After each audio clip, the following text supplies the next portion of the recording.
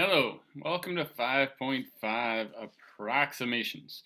So the last time we talked about 5.5, it was 5.5.1. We talked about something called linearization, which was a process we used to approximate the value of a function. Essentially, it was the same as finding the equation of a tangent line. Today we're going to talk about something called differentials. Differentials are used to approximate change. It's used to approximate how much a function has changed.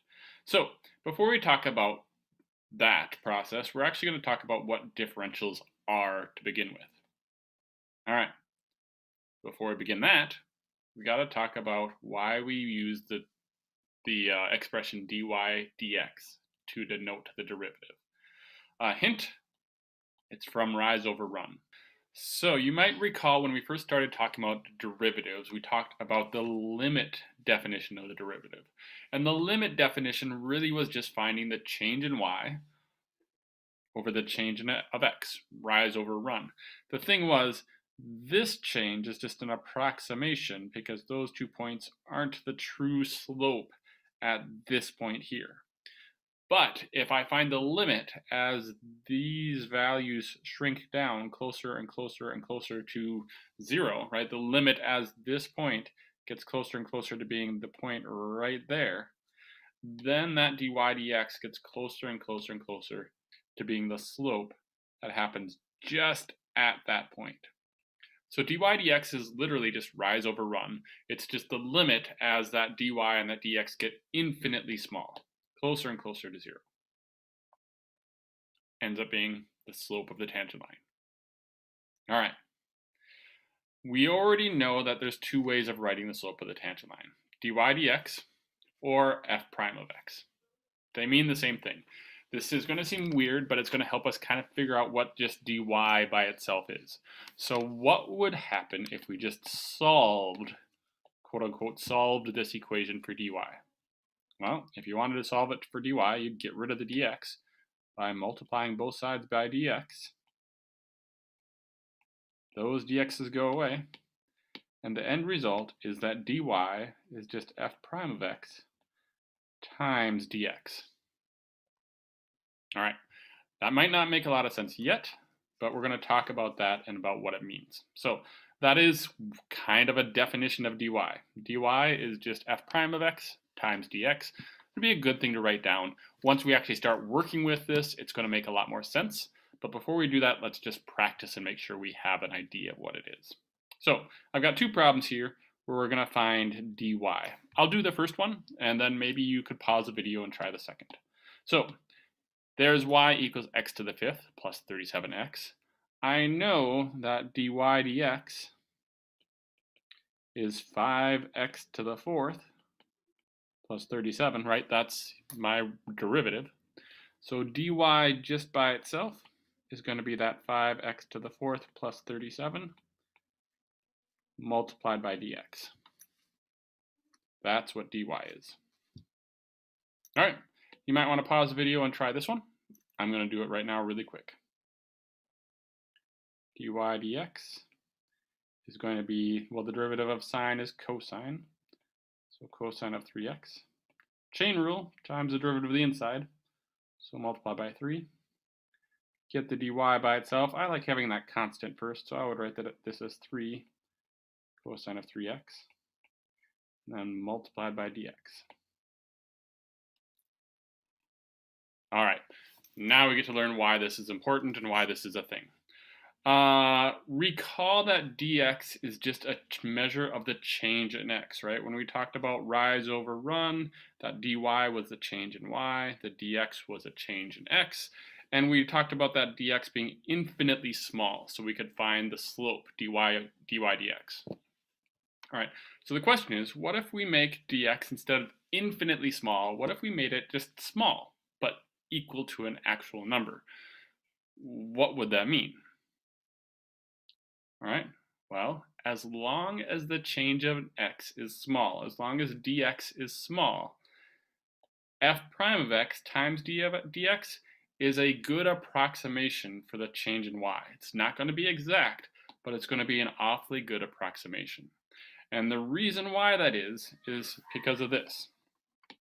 When dy and dx are infinitely small, I've got the slope of this line, right? But if I just go a small amount of dx, as long as this is a small distance, then the dy is going to land right here on that slope of the line. So if I say I'm going to go over a little bit, here's my small change, here's my f prime of x dx. That's going to be just small change. I'm going to land here. Now truly dy, like the change in y, I should have been up there. But this is pretty close. In fact, you can see the smaller I have my dx, like if I only made dx this long, then the dy would land there. That's almost exactly where it should be, right? The bigger dx gets, the more that I'll be off, right? That's off by pretty much off. So there is a small amount of error with this approximation, but the smaller I make my value of x, the smaller I make this length, the closer I'll land to the actual change in y, right? This is the actual change in y. That's my approximation. Let's give one a shot. All right. So here's an example. X cubed minus 2x plus 1. We're going to use differentials just to approximate the change in y when I move from 2 to 2.05, a change of 0.05. So you noticed my dx is a pretty small number. I didn't make a huge change in x. How much is y going to change if I move from 2 to 2.05? Right? Now, I could find an accurate number by just plugging those in, but we're working on approximations because, well, we want to figure out this calculus stuff. So first off, let's figure out my dy. dy would be the derivative 3x squared minus 2 multiplied by dx. So in this particular case, dy would be approximately equal to 3 times 2 squared, because I'm using an x value of 2, minus 2, all times a dx of 0.05. That's equal to, let's see here, this is 12, minus 2 is 10, times 0.05 is 0.5, 0.5. So I've got to change 0.5. I could just do that in my head. That's one of the advantages of differentials, is sometimes the math gets easier, but it's an approximate change of 0.5. If I wanted to see the actual exact change, I would have to plug in the 2.05 and plug in the 2 into my original equation and see how much I actually changed by. So if I wanted actual change, I would find y of 2.05, which would be 2.05 to the third minus 2 times 2.05 plus 1, which I am not doing in my head. It's 5.515125. If I plugged a 2 in, that's at least a little easier. That'd be 2 cubed minus 2 times 2 plus 1. I could probably do that in my head. That's 5. So the actual difference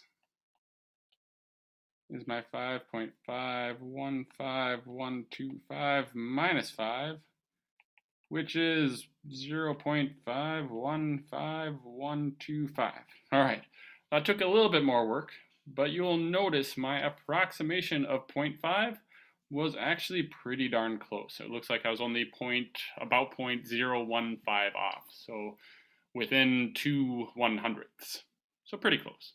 So dy is used as an approximation. In truth, we probably aren't going to use these in the real life as approximations, although we can.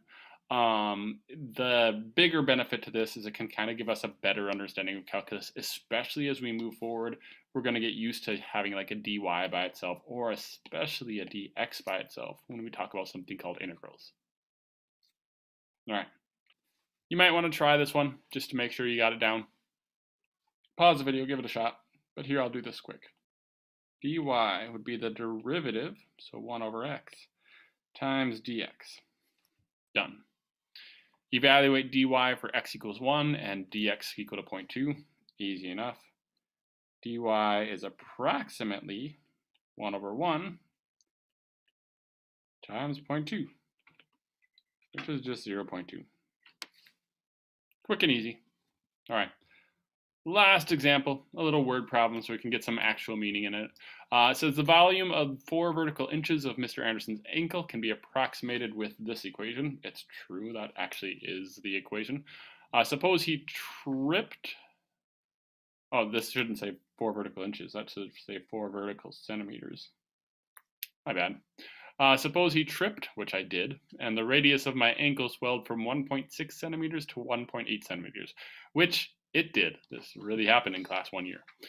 Use differentials to approximate the increase in volume. So I've got an equation for volume. Volume is 4 pi r squared.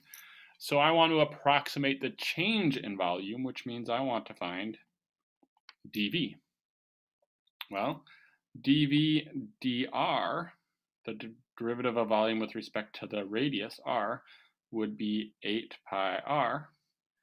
So dV, just the change in volume, would be 8 pi r times dr, the change in the radius. Plug in the volumes I want, or plug in the units I know. So the change in volume, dV, would be 8 pi times the radius. Well, it started at 1.6 times the change in radius. Well, I went from 1.6 centimeters to 1.8 centimeters, which is a change of 0.2, so times 0.2. Again, one of the nice things about working with this is it really makes us start to think of dV as change in volume and dr as a change in radius, which they are, and that can be really useful for having a deeper understanding of calculus. In this case, the change of volume is approximately, again, it can only be approximate because it's a small change. Let's see here, 8 times 0.2 times 1.6 times pi. 8.04 cubic centimeters. So my ankle swelled by approximately 8 cubic centimeters. It was a pretty bad sprain. All right, that's it. There's your assignment. It's 15 through 21 odd, 27, 28, and 43. Good luck. If you have questions, feel free to ask. See you later.